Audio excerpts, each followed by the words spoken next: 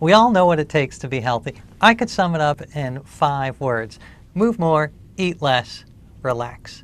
The trick is, how do you motivate yourself to do that? How do you get into these good habits? And here's where I came up with 5 strategies that work really well for me. The first is quantify, quantify, quantify. The more you keep track of your body, the healthier you will be. If you weigh yourself every day, you will eat better. If you write down all the food that you eat, your diet will improve.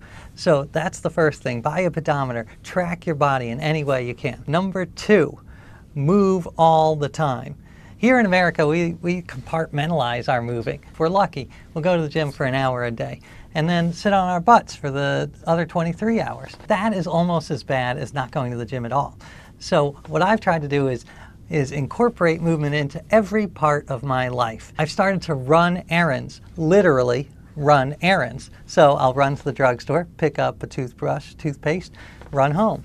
Number 3, design a healthy environment. You've got to treat yourself like a lab rat. So you've got to have small plates, because small plates mean you'll have smaller portions. There's a study that says if you eat in front of the mirror, you actually eat less because you're more aware of what you're eating. So I sometimes do that. I have lunch in front of my mirror.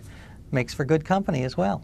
Number 4, honor your future self. For motivation, it's good to think about what you'll look like in 30 years.